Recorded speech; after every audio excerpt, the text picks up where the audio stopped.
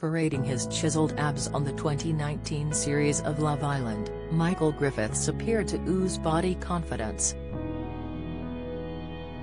Yet 1 year before competing on the ITV2 dating show, the former firefighter reached his lowest ebb after developing disordered eating during a quest to build his dream physique.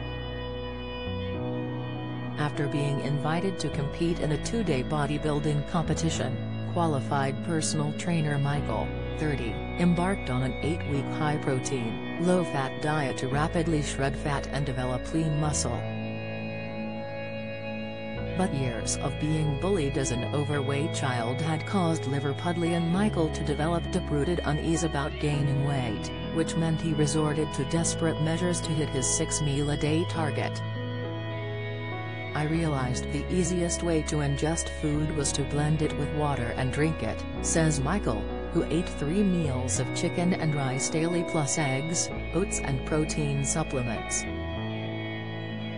At that point in life, eating became a chore. The food was bland and boring, and I was still cautious about not eating too much, so eating every 2 hours felt uncomfortable. One meal could take 90 minutes to consume, I'd chew and didn't want to eat anymore.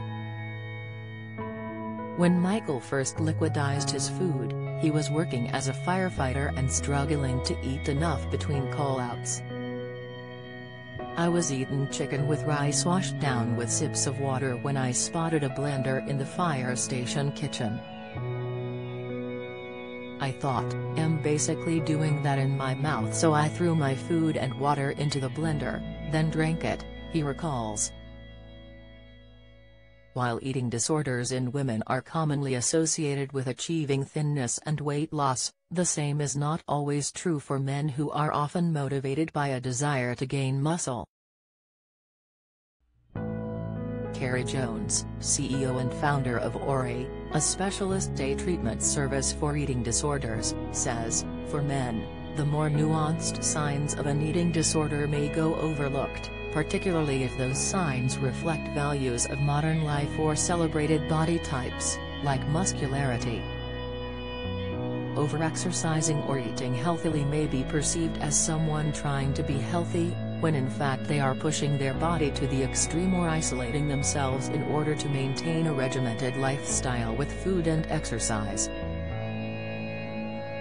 According to a 2019 study published in the International Journal of Eating Disorders, 22% of young men exhibit what the authors call muscularity-oriented disordered eating behaviors, including blending meals and eating despite feeling full. For Michael, adhering to such stringent food rules took its toll on his mental health. I felt so low, I was isolating myself because I was training so hard and so focused on my food intake. I didn't have the energy to converse with anyone, he says. I didn't want to speak or go anywhere. I had energy to train and work only. As the process went on, my obsession with food grew. I'd be constantly thinking, has this got enough protein and minimal carbs and fat in it? Then straight after eating, I'd be thinking about the next meal. Do you enjoy reading about celebrities? Sign up for all the best celeb news from the Mirror here. Michael acknowledges that he suffered a period of disordered eating, but he feels he avoided developing a full-blown eating disorder thanks to his personal training education. After finishing in second place in his first competition, before entering another 5 months later, Michael says he took a better approach to prepping by reverse dieting, carefully increasing daily food intake, then slowly losing subcutaneous body fat.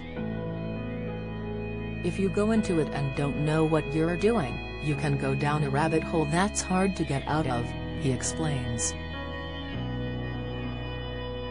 Once you get that far in, your mind takes over, and if you aren't educated you can fall into a disorder. Had I not had nutritional education, that's definitely where I could have ended up. Around 1.25 million people in the UK have an eating disorder and 25% of those affected are male. And according to new research from the Royal College of Psychiatrists, over the past 5 years the number of young men and boys admitted to UK hospitals has doubled. Should a man find himself in Michael's situation, Carrie advises taking a moment to consider behaviors with food and exercise.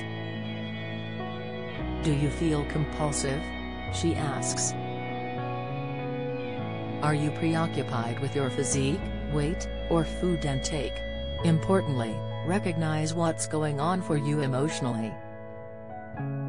Michael noticed that his mood was very low and he was isolating himself. The most important thing is to reach out.